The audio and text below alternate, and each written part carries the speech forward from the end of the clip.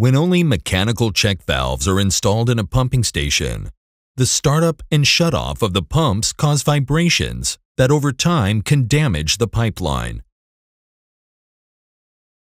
Sudden power failures cause a water hammer and surge, resulting in immediate severe damage to the system.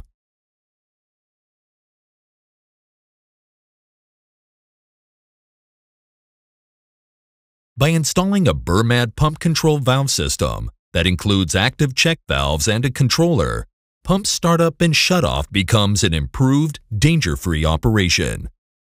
At pump startup, the controller ensures that first the pump is activated and then the valve is opened.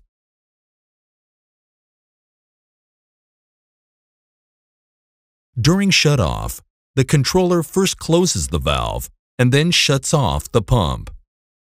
The result is a gradual and smooth startup and shutoff with no pipeline vibrations.